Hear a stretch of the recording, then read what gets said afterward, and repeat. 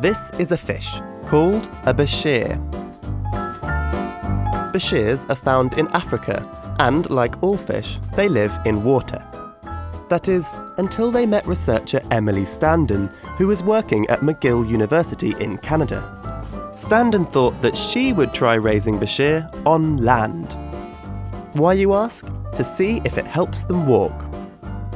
It isn't quite as mad as it sounds. Let's go back a step.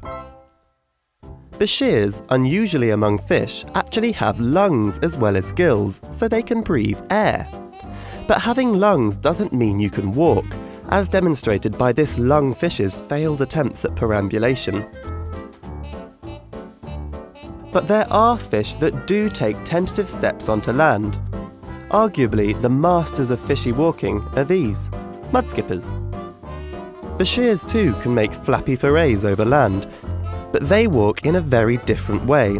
In fact, scientists think they walk like the ancestors of all tetrapods might have walked, fishopods if you will.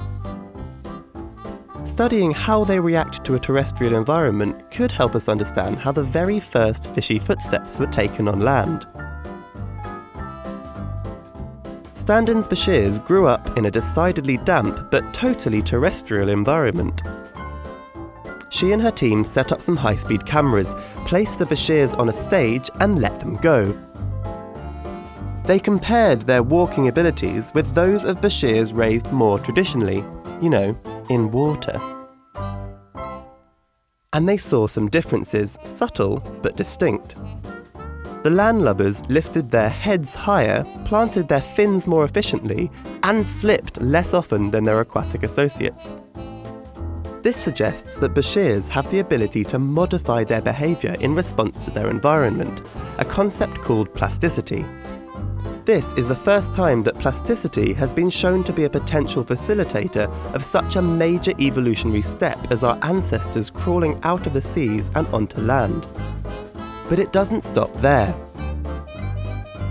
When Standen examined the skeletons of her land-living bashirs, she found that their muscles and bones had changed as they adapted to walking. It appears that the bashir's anatomy is as plastic as their behaviour.